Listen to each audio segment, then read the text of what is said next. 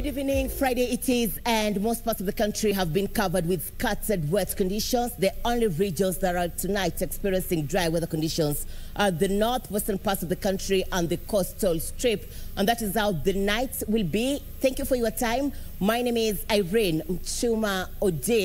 Tomorrow, during the morning hours, the capital will mainly be sunny. It will also be sunny over the coastal strip during the morning hours, but there will be rains in Garissa, Moyale, Mandera, Wajir, and also a few areas over the western sector. The northwestern parts of the country will mainly be sunny, but there will be rains in Kakamega and Kisumu. Machakos, Makindu, Voi will mainly be characterized with cloudy weather conditions with light rains over several places. In the afternoon, we'll see an increase of wet conditions, especially over the western parts of the country. There will be showers accompanied by thunderstorms, and they will affect Kakamega, Kisumu, Kitale, Eldoret, Nakuru. The northwestern parts of the country will mainly be sunny, but the northeastern parts of the country will experience scattered wet conditions, and this will affect Mandera, Moyale, and Wajir. Garissa will have sunny intervals, and the coastal strip will continue to experience sunny intervals. And now in the capital, in the afternoon,